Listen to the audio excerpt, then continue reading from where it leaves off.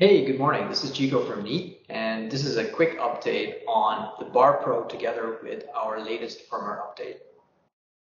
Now, with that latest firmware update, we've introduced a new feature called voice isolation. It isn't turned on right now. The reason why is because I wanted you to have a reference. I wanted to hear what the Bar Pro sounds like before this new update. I'm in a pretty big space here, and it's quite reverberant. So with the new update, we basically have this ability to isolate and focus on voice. So I'm going to leave this meeting quickly, turn that feature on, so I'll see you in a few seconds. And I'm back. And so what you can hear now is the voice isolation feature turned on the Bar Pro with the new update. And what you should notice is there's less reverberation and more emphasis on my voice.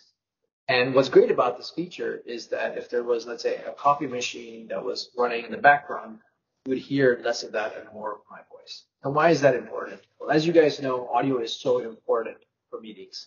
When the meeting audio is poor, people have a hard time to pay attention, to focus, and that leads to meeting fatigue.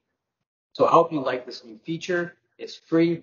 Make sure you update your device demos, your demo devices so that the customers can experience this. Make sure you inform your customers too about it. All right. Thanks for watching.